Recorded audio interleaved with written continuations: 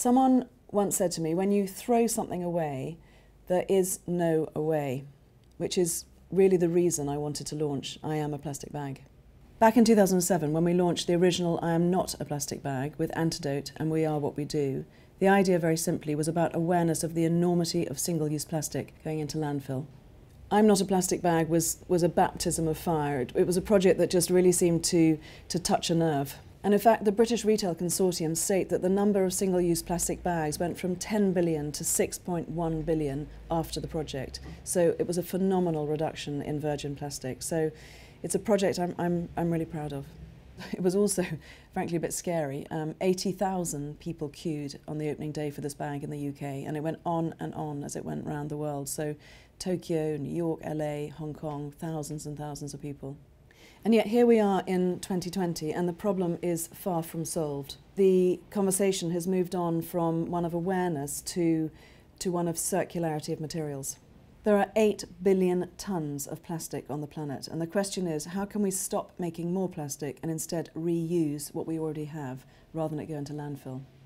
So we've spent the last 2 years working on a woven fabric that is actually made from recycled PET, so it's actually made from recycled plastic bottles. But what is really special about it is it actually feels like a really rich cotton canvas, so it feels very natural. But we also wanted to add a coating to the fabric so that it would really last, to protect it. We really wanted to find a coating that was recycled, and that took a long time.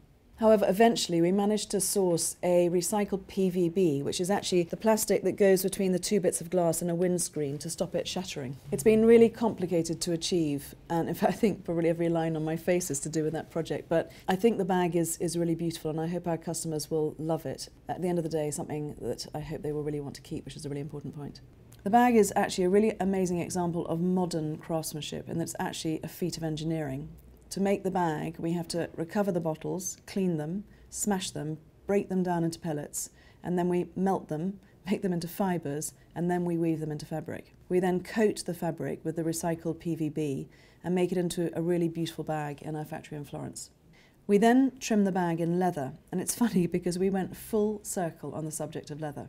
We started off thinking that we wanted to use a recycled leather, but in fact we found out that they mash up all the recycled leather and then mix it back together again with plastic. And then we looked at vegan leather, but in fact that is mainly just plastic. We looked at plant-based alternatives as well, and actually there's some really interesting things, but they're not quite there yet in terms of strength and longevity and also in terms of look for what we need. So we've come full circle back to leather, but leather that is from a gold standard working leather group tannery, which gives assurances in terms of traceability of the skins. There's no deforestation, and of course they are a byproduct of the meat industry, so nothing goes to waste. But we're always looking for alternatives. Our motto is progress, not perfection.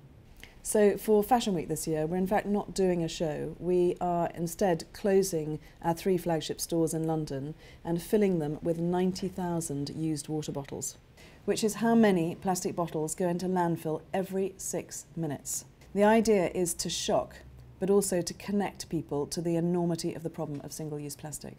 I really hope with this project that we can make something from plastic that was destined for landfill into something really beautiful that will last. But I also hope that through the platform of fashion that we can amplify the message that the circularity of materials needs to be the new norm. And hopefully this bag can play a tiny part in spreading that message.